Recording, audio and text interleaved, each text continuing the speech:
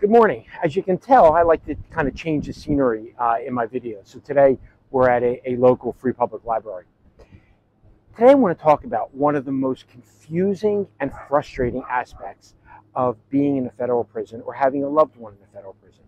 And that's called inmate.com.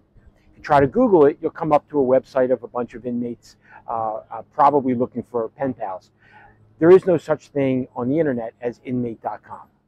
Inmate.com, the best way to describe it is, my second day at the camp in Miami, a fellow ran up to me and he was all excited. And he said, "Hey Mangel, did you hear the great news?" My second day at Miami, I had no idea what great news was. I thought I was going to be there for the next 5 years. He said, "Mangel, President Trump is closing all of the prison camps and they're turning this one into a water park. We're going home in 2 months."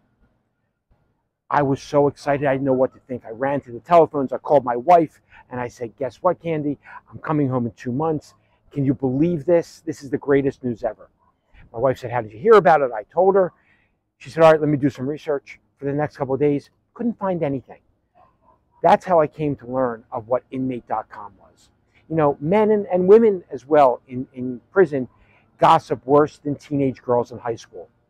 And there's a lot of wishful thinking and a lot of innuendo, and most of all, a lot of misinformation. So I have roughly 100 clients that I communicate with on core links at any given time. And probably 20 times a day I get emails from clients asking about different information. I heard that there's a new congressional rule that's being passed talking about inmates now only have to serve 50%. A lot of hope exists, and it simply isn't true.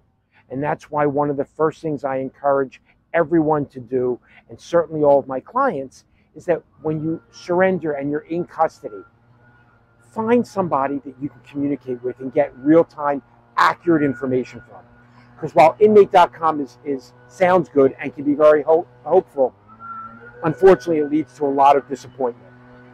Call me or text me if you have any questions.